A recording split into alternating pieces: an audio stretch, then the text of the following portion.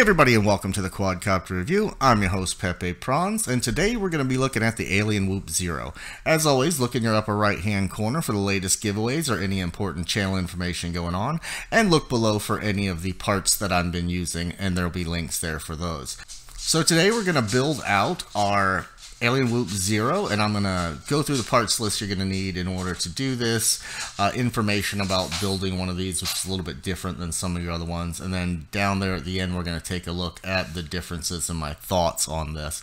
Now, our parts list is going to consist of the Alienwhoop Zero Flight Controller ESC combo. That's going to cost you about $35, a cockroach frame, which is about $4 or $6 if you want it in a color. I'm using Newbie Drone Gold motors, but motors are going to run you somewhere from $13 to $20, $23 technically. The Caddx Firefly is what I'm using. That's a 1200 TVL camera VTX combo with 25 milliwatt, and that's $25. I'm using the XM Mini for $14. You're going to need a battery, average $5. You're going to need a canopy if you want one, averaging about $5. And I'm using 31mm props, which most of us already have laying around, but they're about $3. And you're going to need a printed mount for your camera, and all this is going to run us around $105. So let's see if we can put this together and not break it. So before we get soldering this guy up, I'll give you a little run through here of what kind of soldering work you're looking at, because you are looking at it. Unlike some of the other ones that are already put together, like the Acro B, you're going to have a little work here, so call it an intermediate build if you want. But here in the back, that's where your flight controller is going to go, and that's where all the pins are. I'm using an XM Mini, which seems to fit best in it for me if you're using FR Sky. There is a clear manual on what these pins are and where you need to solder to, and I will have a link to that below so you can see it. We're also going to have to solder on our camera power and negative lead, and that's going to go here on the back side, or technically this is the top side, and that's these two little pads right here that are next to the power, which has already been soldered on for you, so you don't have to worry about it. So again, we're looking at the bottom here, and that right there is going to be how they program it, so you don't need to touch those. So yep, at the bottom is our controller, and then on the other side is our other two welds, which are just going to be for our camera power. So other than that, that's the hard part. Then you're just going to slip it on. Again, you're going to have a printed TPU mount for your camera, because it doesn't come with anything like that, or the camera I bought didn't come with that, which is another thing we're looking at in this review, which is that Caddx Firefly, which I mentioned is a 1200 TVL 25 milliwatt switcher, or not switcher, sorry, it's just 25 milliwatt. So here's the project all done. Didn't get into the soldering part. There's nothing to see there. There's very small pads, so have a small tip and hopefully be able to solder smaller things. So not too bad of a project to put together. The harder part is getting your transmitter all set up, because that is going to take some time. It's not as hard as people make it out to be. There's a great video on how to do it. I did it in 5 minutes. So I'll have that linked below as well. Okay guys, so coming into the flight footage, we're going to be talking about a couple things here. We're going to be talking about performance, and we're going to be talking about this camera, which was again the Caddx Firefly, and it is a 1200 TVL 25 milliwatt VTX combo. So the camera itself, I think, is pretty nice. It's a little saturated to me, and a little blown out contrast wise. I'm gonna try to see if there's any adjustments we can make to that, but it's pretty nice, and goggle wise it's beautiful to fly through. This DVR recording isn't really a representation of what you're seeing through the camera, but it is a nice camera, and for the price I think it was pretty good. I'm gonna see what we can do with that, but I'm gonna try another camera, this Whoop camera, that's supposed to be pretty nice too pretty soon. So overall on this camera, definitely worth checking out. So let's talk now more about the Alienwhoop Zero Flight Controller ESC combo. So I'm in level mode, and angle, stab, whichever way you want to do it. And I changed the way I was going to show you these flight footages from acro first to angle first. And I'm showing you angle first because I'm not sure. And look at the wind I was dealing with. Not sure, but this may have been where they were going with this. Definitely check out more videos than mine about this project. I do not know everything. I never meant to. This is me getting the parts, doing a build, taking it out and showing you and giving you my first impressions without, you know, going crazy on knowing everything everybody else has said about this project. So I feel like the stab mode was what this is all about, and it is very, very nice. It's pretty smooth. It's fast, that's for sure, with these gold motors, but you know, it didn't change my world. It didn't rock me. You know, I'm not gonna be like Ladrib and say the whole world's changed here as far as whooping goes, because I do have other boards that can do this as well.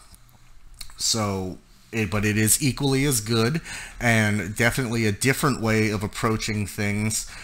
With Silverware, it's not like a beta flight. You don't have an interface. You can't make changes. It comes as it is. You set up on your controller a couple switches for the 2 different modes they offer. They actually offer several different things. It just depends on what you want to add. But there's a mode, Juicy Mode, and another mode that I believe is called Animal or Maniac or something. It's obviously it's a smooth and steady mode versus a quick and nimble mode for like racing.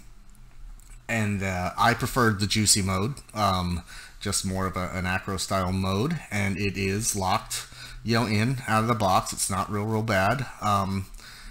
So that's kind of a disadvantage to me right now, but I don't know where they're going as far as, you know, making an interface or anything like that. The project has been around a little while, but I wouldn't say it's forever like some of the other things. So that's something to keep in mind. But like I said, it is a good board. It's a comparable board. Now we're switching over to acro mode. It is good in acro.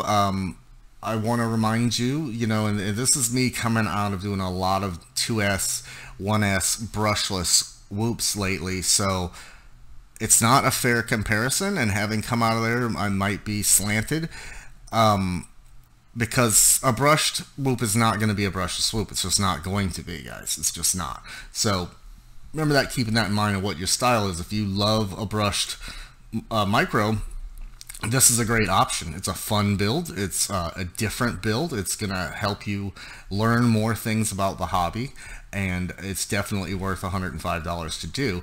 But as far as if, you know, you think you're going to build it and you're going to come out here and Ladrib out in your yard, it's just not going to happen. I mean, we do some fun stuff coming up here that, you know, I do with other whoops, and the results are the same. You know, by the time you do it, it can't get itself out of it completely, and, you know, it gets close to the ground.